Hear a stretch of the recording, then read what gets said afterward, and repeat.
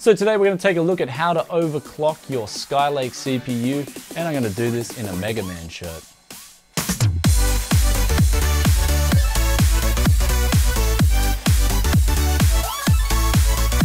Okay, so let's get straight on with this overclocking tutorial, and the first thing you want to do is grab a program called i7-6700k. Now I'll put the link in the description below on where you can download this, but essentially it's a program that will allow you to monitor your voltage and also stress your CPU to sort of ascertain whether you've got a stable overclock or not. So after you've got this program and installed it and got it all ready, you can then click power and then just restart your computer.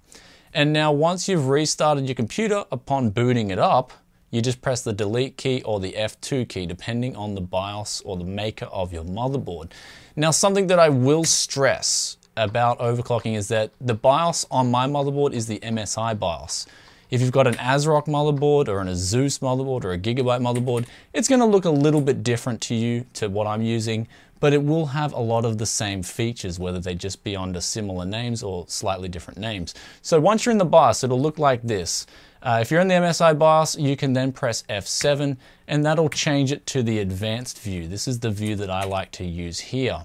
And so the first thing you want to go to is overclock.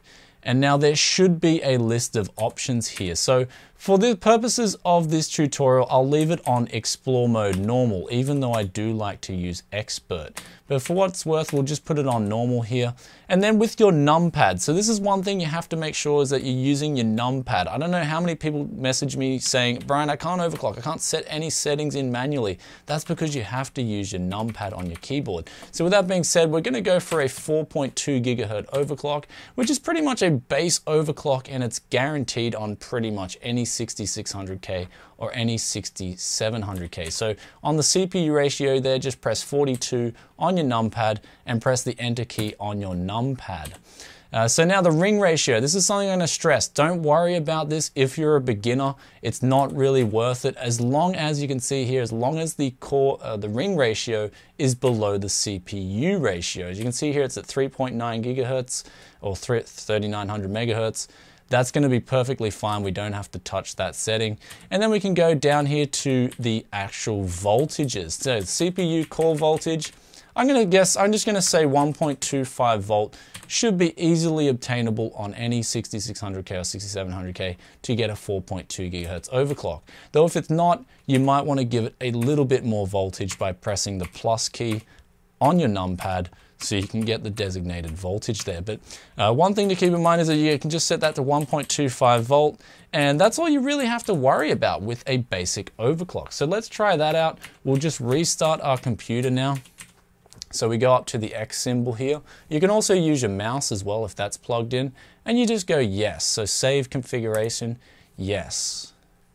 And now upon rebooting our computer, we just take it into i7-6700k, stress test it. If it's crashing, if your computer is crashing, then you will want to go back into this BIOS by pressing delete and then giving that voltage just a little bit more. One thing to keep in mind is that I do not recommend going past 1.35 volt on the CPU core. This is on Windows 10 at the moment, so I'm using Windows 10 and on the Skylake architecture. So once you're on the desktop here, you just open up i7-6700k and you go yes. And then once we're in the program here, we can then, sorry, that's just my computer. I upgraded to Windows 10, so it's a little bit buggy, but we'll forget about that. You go up, once you're into i7-6700k, we just go up to Tools here, and then we just go up to System Stability Test. So we open that one up, go up to Tools again, and open up i7-6700 CPU ID. So what this will do is this will give you an idea of how much voltage your CPU is running at, and also if you stress test it, what temperatures you will get. So once we've got those two loaded up, we can then click on Start here. So hit Start, and as you can see here, it's loading up the CPU to its maximum capability there, so stress testing it in other words. And you want to run this for at least a good 10 minutes. I find after about 10 minutes, you're really homing in on either stable or near stable. Though honestly, if you've got a full stable overclock and you can't risk anything crashing, then you're obviously going to want to do some real world benchmarks, because I've found that I can run benchmarks like Prime 95, like i7-6700 for a good 24 hours, and my programs still crash occasionally. And so I've had to up the CPU voltage anyway. So one thing to keep in mind with these stress testers is that they won't give you a complete guarantee sometimes of a 24/7 or 24 hours a day, 7 days a week overclock.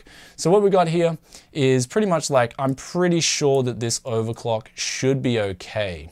So we're just gonna test this out for 10 minutes and then we'll jump back to see if it did pass the test. So as you can see here, after about 10 minutes of passing the stress test, it's still running fine at 4.2 gigahertz at 1.25 volt. Now, one thing you will want to take a look at quickly as well are your temperatures. As you can see here, I just got over 50 degrees on one of my cores here.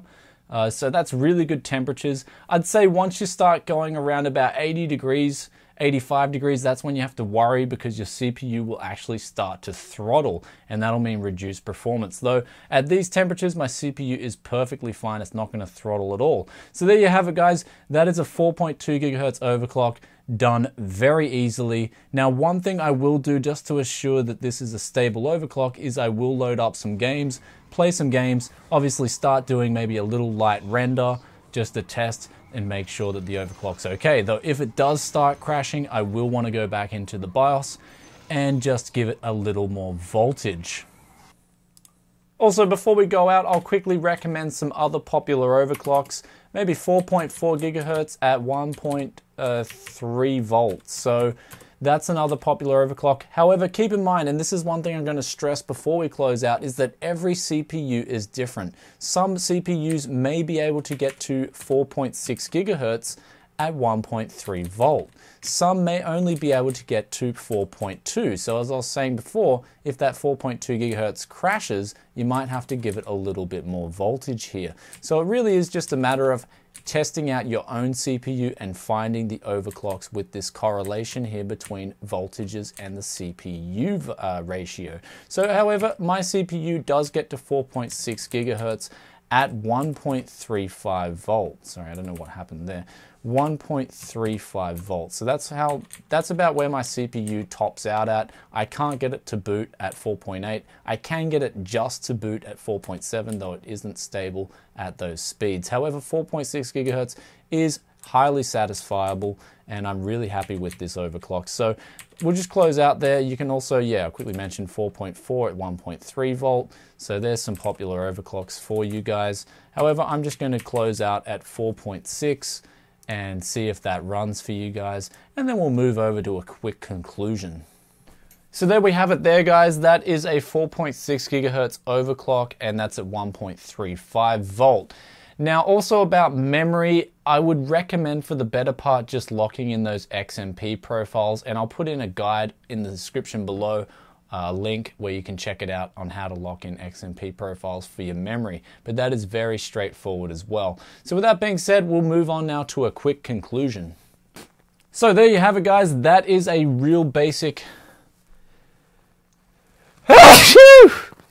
So there you have it, guys. That is a real basic how-to on how to overclock your Skylake CPU. That's the 6600k or the 6700k. And honestly, they're not going to differ when it comes to overclocking. They're going to pretty much require the same voltages to get to the same speeds on average. So anyway, guys, if you have any questions on how to overclock your Skylake CPU or anything you wish to know further, then drop a comment in the comment section below and I'll get back to you as soon as I can. And also, don't forget to leave a like and subscribe to Tech Yes City if you want to see more tech news and reviews. With that being said, I'm going to peace out and I'll catch you later. Bye.